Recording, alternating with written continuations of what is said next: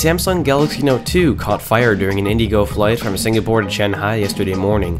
Although the phone was extinguished and disposed of safely, a spokesman for the Directorate General of Civil Aviation made a statement warning any users of Galaxy Note devices to, quote, exercise caution and either keep the devices switched off or not to travel with them at all. Samsung quickly acknowledged the incident, claiming that, quote, safety is their highest priority. Nvidia's GPUs could make a comeback in Apple's next-gen Mac lineup. As of now, AMD's GPUs have been present in the 15-inch Retina MacBook Pro, iMac lineup, and in the aging Mac Pro 2013. Last week, 3 job listings tied with Apple appeared in Nvidia's database.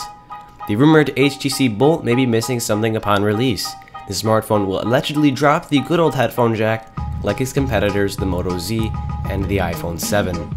An Intel, Lenovo, Synaptics, and PayPal partnership is making efforts to eliminate the need for multiple passwords with select services using FIDO fingerprint authentication.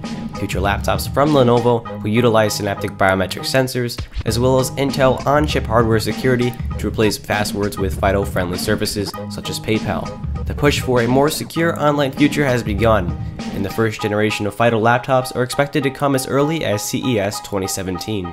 Chris Ziegler, a deputy editor for The Verge, is said to have been employed to both Vox Media and Apple simultaneously.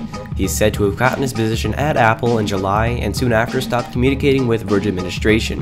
When his secret was revealed, his employment at The Verge soon ended, according to a Vox Media spokesperson. A bit odd, don't you think?